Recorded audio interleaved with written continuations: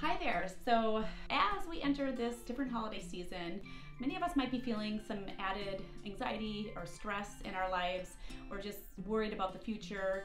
And there's a lot happening. So next few weeks, I'm going to be sharing some simple ways to integrate breathing exercises into your day to interrupt that stress cycle, and also to just help your body learn how to calm itself when overwhelm tends to take over. So again, the breath is a direct link to the nervous system. So as often as you can throughout your day to interrupt that and just breathe low and slow is ideal. I'm going to be sharing with you some times in your day that you're already doing something where you can add a breathing routine. So it's not something that you have to add to your plate necessarily, but something that you can integrate with what you're already doing anyway. So stay tuned.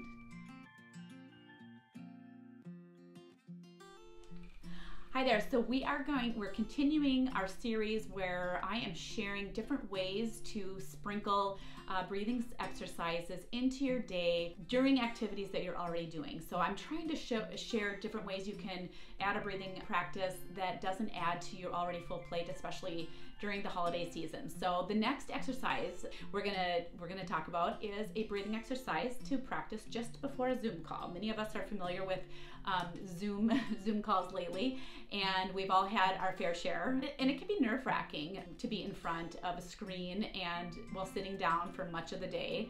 So I wanted to share this super simple breathing exercise from Dr. Belisa Vranich's book, Breathe, and it is called the 4-4-6-2 breath. Just like it sounds, this is a counting breath exercise where each cycle of the breath has 4 phases: the inhale, the pause, the exhale, and then another pause. In the case of the 4-4-6-2 breath, we will inhale for 4 counts, hold for 4 counts, exhale for 6 counts, and then hold again for 2 counts. We will be lengthening the exhale, which will calm the mind and relax the body, a great way to release some of those pre-Zoom nerves. You can practice this throughout the day to reduce stress, to rest and reset.